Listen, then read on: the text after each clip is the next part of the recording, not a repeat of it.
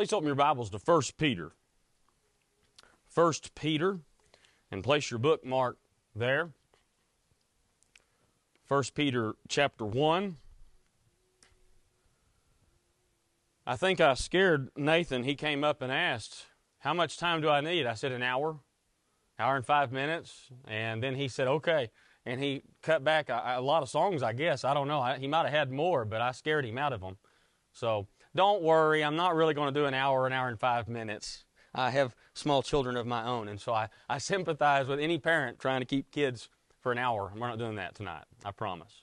1 Peter 1, please, verse 1. 1 Peter 1, verse 1. Peter, an apostle of Jesus Christ, to the pilgrims scattered through Pontus, Galatia, Cappadocia, Asia, and Bithynia, elect according to the foreknowledge of God the Father, in sanctification of the Spirit for obedience and sprinkling of the blood of Jesus Christ, grace to you and peace be multiplied. That first phrase in verse 1, to the pilgrims scattered. Peter is a significant writer in this point in history, especially the first century church, because he's writing to people who are striving to be faithful to King Jesus, and yet the world around them is growing increasingly violent. They are increasingly against Christians. Now, we already know some of these details because the Jews were already against Christianity, and the Christians had fought with that for decades at this point. But in the early 60s, when Peter's writing this, what's about to begin is the Roman persecution of Christians. And that's going to take what was already bad and make it 1,000 times worse. In fact, it's what's going to lead to Peter being killed in a few years. It's what's going to lead to Paul being killed in a few years. And yet what he wants these people to know is that they can stick it out, they can suffer, but glory will follow. I think we can all see some relevancy to that lesson, to that topic in our culture today, because the world in which we live today is not the world in which our parents grew up living through. Issues like LGBTQ, issues like the sanctity of life in regards to abortion, issues that are going on a daily basis. That's the culture in which we live.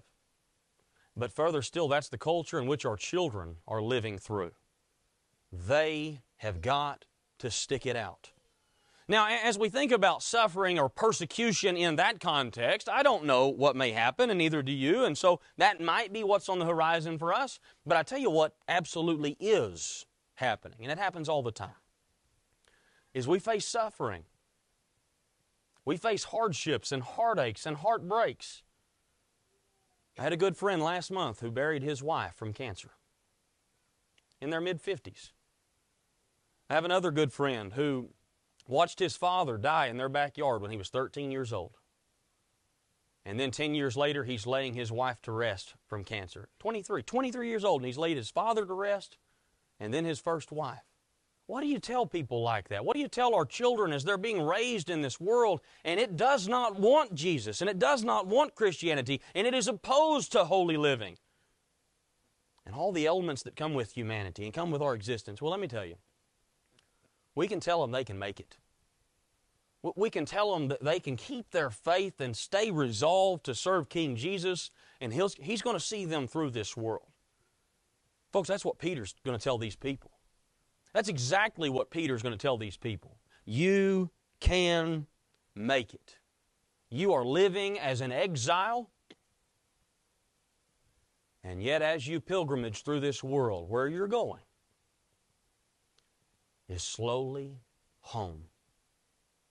I got 3 things for you. I'm a 3-point guy. I got 3 things for you. Okay? Very simple, but if you'll take it and think about it, it'll help you. It'll help you. It's helped me. Number 1, this is what you tell people living in a mess like this world. You tell them God is your Father. Now, look again at the text. Let's begin verse 3. This is 1 Peter 1, verse 3.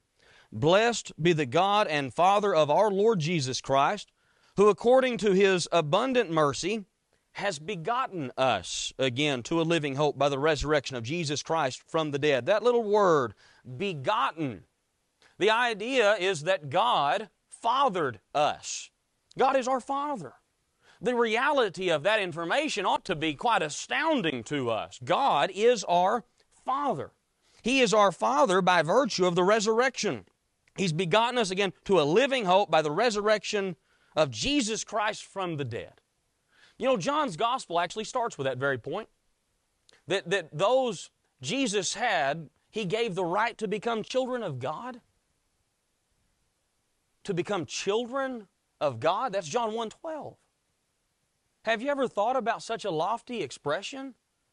That because of what Jesus did, we get to be called children of God.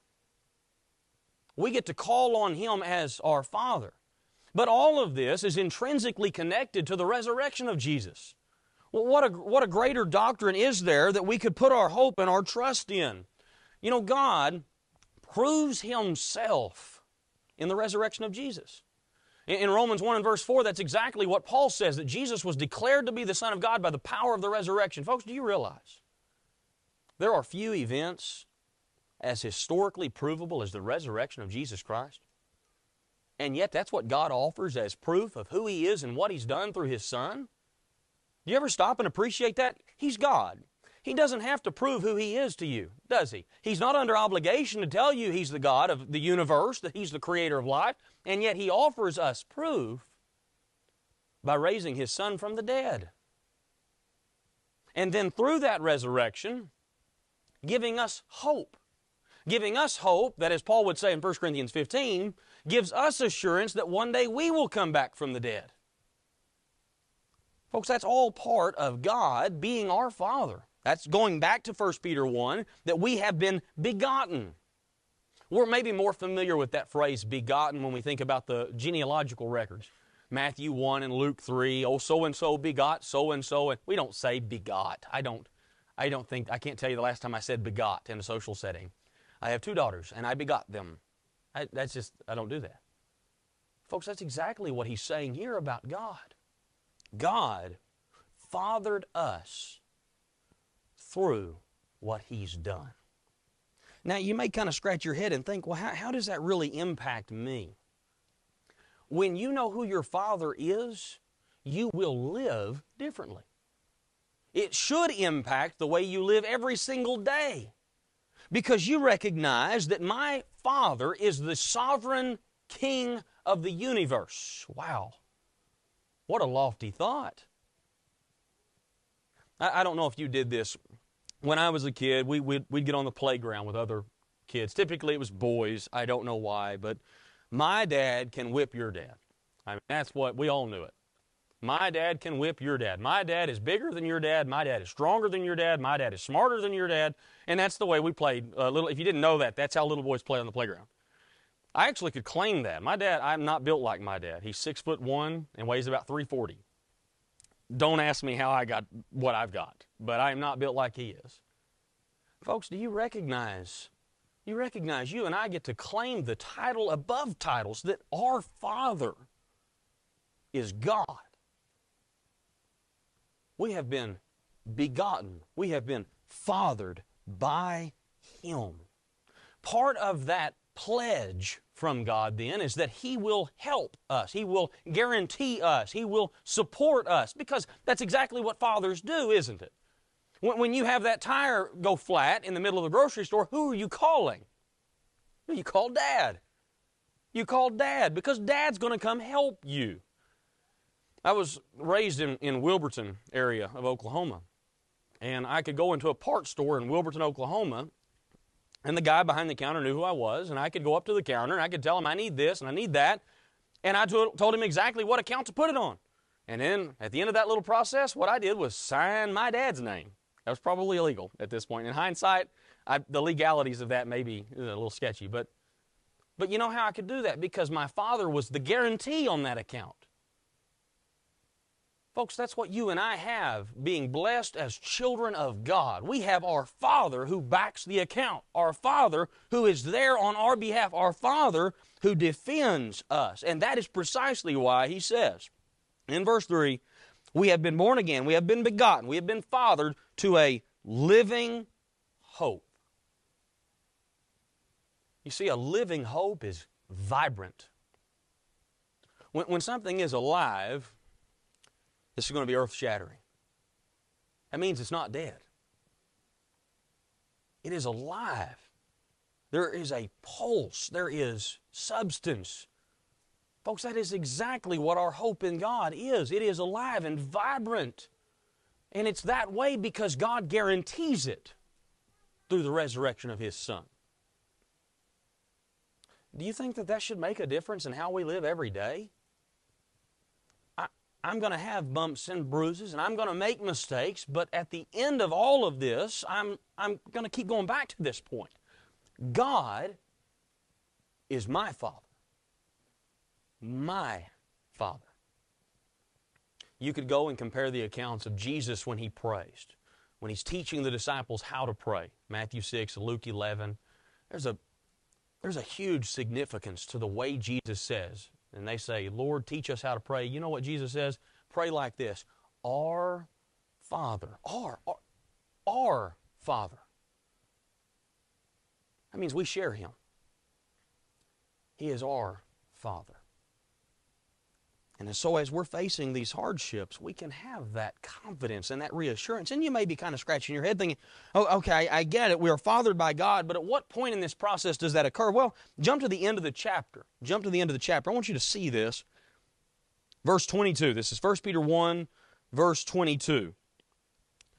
Seeing you have purified your souls in obeying the truth through the Spirit in unfeigned love of the brethren, love one another fervently with a pure heart, having been born again, not of corruptible seed, but incorruptible through the Word of God, which lives and abides forever. Folks, don't you see what he's doing again? He's tying this right back in to the point at which God fathered us. He fathered us when we were born again. Yes, that is absolutely a reference to baptism. That's the point at which we died and were raised to walk in newness of life. Folks, don't discount those words and those phrases. Raised to walk in newness of life, being born again. Don't you see that's all part of this same process? That's the point at which we're fathered by God, and that's the point at which we live a different life, because God's our Father at that point. He is our Father by virtue of the recreation that occurs in baptism. Now, don't misunderstand me. There is a sense in which God is the Father of all humanity by virtue of creation. Okay? That's why we say sometimes every person's made in the image of God. Because in that sense, He's the Father of all humanity. But in a very special sense, the Christian can look at Him and say, that is my Father. That should help us. The second thing, and it feeds right out of that truth, God is your Father. Number two, this means then that you have an inheritance. Look at 1 Peter 1, verse 4. 1 Peter 1, verse 4. To an inheritance incorruptible and undefiled, and that does not fade away, reserved in heaven for you, who are kept by the power of God through faith for salvation, ready to be revealed in the last time. Recognize what you have, what you stand to gain when God becomes your Father. Folks, how many times does Peter have to stress this point? He says this is an inheritance. Notice the words. Incorruptible, undefiled, that does not fade away. It's a little bit of the waxing of the elephant. Three different words that all mean the same point. And yet he's stressing the significance of that inheritance we have from God. This is something God gives because He's our Father. Something He imparts to those who are special and His. Folks, that ought to impact what we do and how we live every day. We were having a discussion yesterday about giving a gun as an inheritance to somebody. Well, I'm going to tell you right now. If I know my dad is going to leave me with he's got a sweet white SKS. Okay, if I know he's going to give me that white SKS, he says, son, this gun is yours. The next time I'm walking through Bass Pro Shop, I'm not going to drool over the SKSs behind the counter. That's not a rifle that's going to appeal to me as much because my father has one that's more sentimentally valuable to me. He says he's going to give it to me. Folks, that's a minor thing. Maybe something a little bit more relatable in this particular part of the world. If you look at the 4 or 5 richest people in the world, you know that all of them, there are 4 or 5 of the top 20, trace back to Sam Walton. If you don't know who Sam Walton is, that's the guy who made Walmart. It's the founder of Walmart. Did you appreciate what I just, 4 or 5 out of the top 20 richest people in the world carry his name. Do you think they live differently than you and I do? They've got billions to their name. You think they live differently than we do?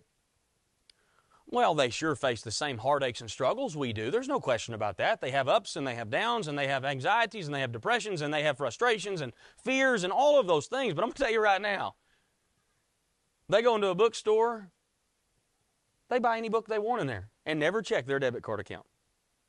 They're just little things that they do differently because they know what they have. Folks, that is precisely what we have when we're talking about our spiritual inheritance by virtue of God being our Father. We have an inheritance that is incorruptible and undefiled. It does not fade away, and it is reserved in heaven for you. Now that should change the way I think every day. To know that what I have is so far beyond the value that this world can offer me.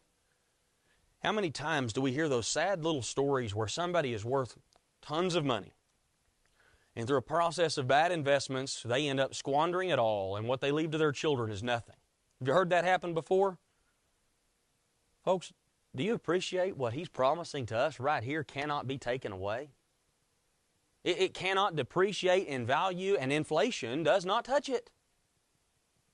And yet it's there. And what God says is, if you'll just stick with me, if you'll just stay faithful to me, it's not going anywhere. It is reserved for you. Hold your spot in 1 Peter. We spent a little time in Ephesians 1, but I want to tie in some of these phrases again. We spent a little time here Sunday morning, the first lesson. But I want you to see these points as they come back right in to the points Peter's making. This is Ephesians 1. Ephesians 1, as Paul's in the middle of really praising God for what God has done, verse 3. Ephesians 1, verse 3, Blessed be the God and Father of our Lord Jesus Christ, who has blessed us with every spiritual blessing in the heavenly places in Christ, just as He has chosen us in Him before the foundation of the world, that we should be holy and without blame before Him in love, having predestined us to adoption as sons by Jesus Christ to Himself, according to the good pleasure of His will, to the praise of the glory of His grace, by which He has made us accepted in the Beloved. In Him we have redemption through His blood, the forgiveness of sins, according to the riches of His grace, which He has made to abound toward us in all wisdom and prudence, having made known to us the mystery of His will, according to His good pleasure, which He purposed in Himself, that in the dispensation of the fullness of the times He might gather together in one all things in Christ, both which are in heaven and which are on earth in Him. Now, notice this. In whom also we have obtained an inheritance, being predestined according to the purpose of Him who works all things according to the counsel of His will, that we should who first trusted in Christ should be to the praise of His glory. In Him you also trusted after you heard the word of truth, the gospel of your salvation, in whom also having believed you were sealed with the Holy Spirit of promise, who is the guarantee of our inheritance, until the redemption of the purchased possession to the praise of His glory. Two concepts in this text. One of them is that we are adopted by God. One of them is that our inheritance is so beyond our ability to comprehend. Both of those concepts are weaving in and out of that text right there. Make sure you see that. You are adopted by God. God takes you because God wants you. God accepts you in the Beloved because you are His. Folks, this is exactly why we have this inheritance that is so beyond our comprehension. Go back to 1 Peter 1, please. 1 Peter 1. This does not mean, however, and we need to make sure we get this, this does not mean that we will not have hard times. As he says in 1 Peter 1, verse 6, In this you greatly rejoice, though now for a little while, if need be, You have been grieved by manifold temptations, that the genuineness of your faith, being much more precious than gold that perishes, though it is tested with fire, may be found to praise, honor, and glory at the revelation of Jesus Christ. I'm going to tell you something, folks. Peter is intentional the way he begins his epistle. God is your Father. What that means is you have an inheritance, but let me be clear and upfront. You are still going to face the fiery trials. You see how he does that? You're going to be burned. You're going to be hurt. You're going to touch those flames in this world, and you're going to be affected by them. But through it all, as he says at the beginning of verse 6, he says, in this you greatly rejoice. In what? In the inheritance that you have because God's your Father. In the hope of heaven that you have because God is your Father. That right there is precisely why you can face these fiery trials and come out the better on the other end. Folks, it's a fascinating thing to consider. Gold, when put through the flame, is made more precious on the other end. You see, that's the point he makes, actually. See, when gold gets hot, the impurities melt away. And what you are left with is something more precious and more pristine and more pure. That is exactly what God wants for you as His child. Is to face those hardships, to face those difficulties and come out the other end more resolved, more faithful. Your hope didn't go anywhere. And most certainly your God did not go anywhere. That right there is exactly how we can hope through difficulties. And if you get to these points where you're struggling with some of these concepts and you're beginning to feel like you've been overlooked, you're beginning to feel that you've been forgotten, you can kind of go back to your earthly realities. You think about yourself as a parent. Have you ever forgot your child? Oh, left them at the Walmart once. Yeah. But I mean, have you really forgot that child before? Have you just forgot that child exists? Or maybe have you thought to yourself, well, I don't care about that child. You ever thought that? Now, don't you think that as God is presented as our Father, if you feel that way at all, don't you think He feels it to the nth degree further? Folks, I'm going to tell you, this is exactly why Peter in chapter 5, you can look at that if you'd like. This is exactly why he says in chapter 5, verse 7, you got to see this. This is exactly why he says you can cast all your care upon Him, for He cares for you. Don't you get it, folks? That's a powerful text. God cares about me, and I can cast my burdens upon Him. Why? Because He's your Father.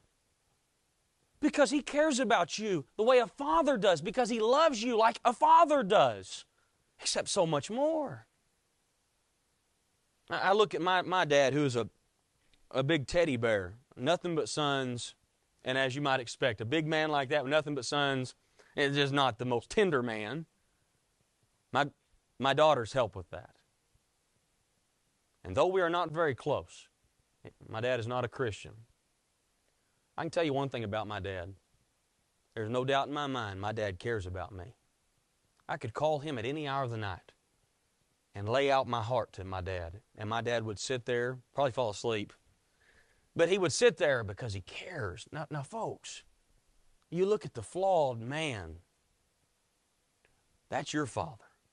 But what we're talking about is one who has no flaws. One who has no imperfections. One who makes no mistakes. Because He's the creator and sustainer of life. He is the good God of the heaven and earth. He is the almighty creator. And He calls you His. And you can call Him Father. I think that makes a difference. Now here's where we go with this. God is your Father. That means you have an inheritance. But I got to tell you, folks, this also means you better live like it. If you look at the text again, 1 Peter 1, let's begin 1 Peter 1, actually beginning in verse 10. He says, of this salvation, The prophets have inquired and searched diligently who prophesied of the grace that would come to you, searching what or what manner of time the Spirit of Christ who was in them was indicating when He testified beforehand the sufferings of Christ and the glories that would follow. To them it was revealed that not to themselves but to us they were ministering the things which now have been reported to you through those who have preached the gospel to you by the Holy Spirit sent down from heaven, things which angels desire to look into. Therefore, gird up the loins of your mind, be sober, and hope to the end for the grace that is to be brought to you at the revelation of Jesus Christ. As obedient children, not conforming yourselves to the former lusts, as in your ignorance, but as He who has called you is holy, you also be holy in all your conduct, because it is written, be holy, for I am holy. I have often meditated on verses 10 through 12. He says, the prophets wrote about these things, though they did not understand them. They wanted to understand them. They wanted to know what they were about. And at the end of verse 12, he says, these were things that even the angels wanted to know about. Folks, do you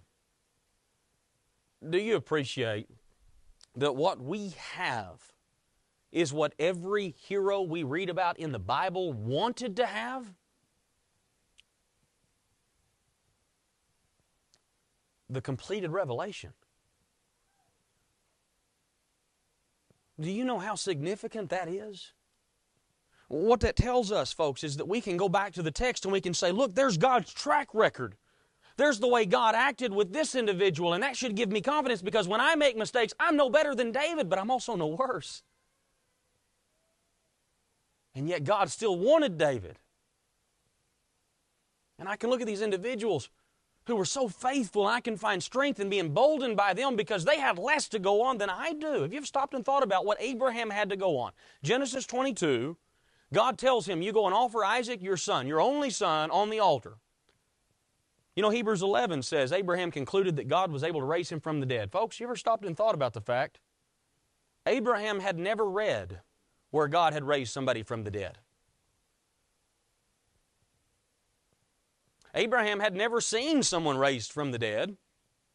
It's not like God tells him, Abraham, go offer your son Isaac, and Abraham goes, I'm going to go read John 11 and talk about Jesus raising Lazarus. That's thousands of years after Abraham. There's nothing for Abraham to go on except the very Word of God. And that's what Abraham counted on. He didn't know how God was going to do it, but he knew God could. Or when Noah's called by God to build the ark out of gopher wood, was Noah just reading the prequel to Genesis? There was no prequel to Genesis. He's got nothing except the Word of God, the spoken Word of God, and that's all he's got. He's going to count on God. Folks, when it says Noah went and did all that God commanded him to do, we need to stop and think about that. He didn't have anything to go on except the Word of God. And yet that's where he kept going back to. Let me just put some of this in perspective. When God told Abraham, all nations will be blessed through you, do you recognize, folks, that Jesus in John 8 says that that's happening? We are living in the period that Abraham wanted to see. Jesus said Abraham did see it in a sense. Do you appreciate that when Moses says there's going to be a prophet that will come up among you that is like me, but he's so much better and so much greater in Deuteronomy 17, you recognize we're living in that period. Jesus is that prophet. When God told David, there's going to be an eternal throne that comes from your loins. There's going to be a line that will end in my king that I put there, and it will be an eternal dynasty. Do you appreciate? We're living in that period now. Oh, that's not that significant. Well, let me give you a few more. Joshua marching to Canaan's land. Folks, we're marching to Canaan's land. To Canaan's land I'm on my way where the soul of man never dies. We're marching to Canaan's land. We are living in the period that Joshua foresaw, that Joshua wanted to see. Or maybe that the Redeemer who lives, that Job spoke about. We're living in that day. Our Redeemer truly lives. The King, the psalmist foresaw. He's reigning now. We get to look at Him and call Him King Jesus. The day of the mountain of the Lord that Isaiah spoke about, it's here. The day of the new covenant Jeremiah spoke about, it's here. The dry bones of Ezekiel, they're here. We got it. The kingdom that will not be destroyed, no matter what man does. Daniel wanted to see it, and yet you and I, we get to live in it. Israel finally returned to God, as Hosea wanted to see so badly. We are spiritual Israel, once more faithful to God. The trumpet sounding in Zion and the holy mountain of Jerusalem restored. Joel wanted it, we've got it. Tabernacle of David raised, Amos wanted it, we've got it. Zion delivered, Obadiah would say, we've got it. The ruler in Israel has come. Micah wanted it, here we have, we've got it. The sons and daughters of Zion rejoicing, Zephaniah wanted to see it, and yet we've got it. The day has come that Zechariah and Malachi both wanted to see so badly. And they wrote so many verses about it. We have got it. Folks, this is why. This is why he said the prophets searched for it. The prophets wanted to know. The angels desired to look into it, and here we have, right in front of us. Verse 13. 1 Peter 1, verse 13. Therefore, you need to think about these things. Gird up the loins of your mind and the hope that is the end and the grace. Verse 14. You need to live as obedient children because God's your Father. Look at all that God has done for you. Look at all that God has done through history to get us to this point right here. Do you appreciate how truly blessed a people we are? That's because we're God's children. That's because we're His. And so we need to live as obedient children. And we need to, verse 15, be holy because He is holy. I don't want to spend a lot of time on this, but I got to tell you, folks, we don't live differently than the world around us just simply by virtue of wanting to be different. We live differently because God's our Father. I don't know if you had those conversations growing up. You'd want to do something and your dad would maybe tell you, we don't do that in my house. Ever had that conversation before? We will not do that in my house. Do you appreciate, folks? God's saying that all the time about moral issues. That's God, our Father. He's saying, we don't do that in my house. We don't dress the way the world dresses. And I don't care about the event. We don't dress the way the world dresses. We can't do it modestly. We can't do it. Sorry. We don't drink what the world around us drinks. We don't go the places the world around us goes. And it's not because we're trying to be obstinate, not trying to be difficult. We're just trying to be holy because our Father is holy. Folks, that ought to put a different perspective on this discussion. I want to follow after God as a dear child. Remember that Ephesians 5:1. I want to be like my Father. I want to be holy because He's holy. This discussion then feeds all through 1 Peter. We're going to hit just a few of these passages. If you'll turn along with me. Verse 13 we just read. Gird up the loins of your mind. You need to clear your head. You need to get your head on straight. I don't know if you've ever heard that phrase before, but it's kind of biblical. You need to get your head on straight. You need to think clearly about these things because you need to remember these points right here, that God is your Father, you have an inheritance, it's going to be tough, but you need to live right. You need to be faithful to God because He's your Father. Go to chapter 2, verse 1. 1 Peter 2, verse 1. Therefore, laying aside all malice and all guile, hypocrisy, envy, and all evil speaking, as newborn babes desire the pure milk of the Word that you may grow thereby. You might recognize that feeds right out of the comments at the end of chapter 1. You have been born again. You're a babe now in Christ. And what you need to do is live faithfully to King Jesus. And you need to be working towards that and hungering after the milk of God's Word. You live differently, don't you? Chapter 2, verse 13. Chapter 2, verse 13. Therefore submit yourself to every ordinance of man for the Lord's sake, whether to the king as supreme or to governors, as to those who are sent by Him for the punishment of evildoers and for the praise of those who do good. Wow. I know we want to discard that verse, and yet that's what the text says. We submit to the governing authorities. That ought to be impressive when you're thinking about the fact that Nero, who's going to kill Peter in a few years, is the one who's reigning when Peter says this. Didn't matter who was in charge. Obligation of God's people, don't make a fuss. You submit to the governing authorities. Why? Well, let me tell you, really easy. Because God's your Father. God's going to set all things right. Your inheritance is not part of this world anyways, so hey, clue you in, no matter what the economy does, doesn't affect your inheritance. No matter what this president or the next president does, doesn't affect your inheritance. You know why? Because it's reserved in heaven for you. No politician can touch that. That's why we live faithful. That's why we submit. That's why we act this way and not other ways. Go to chapter 4, verse 1. Chapter 4, verse 1. Therefore, chapter 4, verse 1, therefore, since Christ has suffered for us in the flesh, arm yourselves likewise with the same mind. For he who has suffered in the flesh has ceased from sin, that he should no longer live the rest of his time in the flesh for the lust of men, but for the will of God. Now, this feeds right out of chapter 3, where he talks about Jesus has suffered to inherit glory. He suffered to inherit glory. His point in chapter 4 is, you live like Jesus did. It's okay. You might suffer. It's okay. You might face some pretty bad hardships. But don't go back into the world. Stick to God. Be faithful to your Father and live right. Chapter 4, verse 19. Chapter 4, verse 19.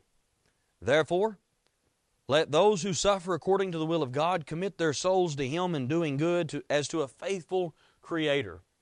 Folks, you're going to suffer. And you're going to be rocked and ripped and torn in this world. But through it all, you can be faithful to Him because He's faithful. You can depend on Him because He is dependable. Because He is constant. Chapter 5, verse 6.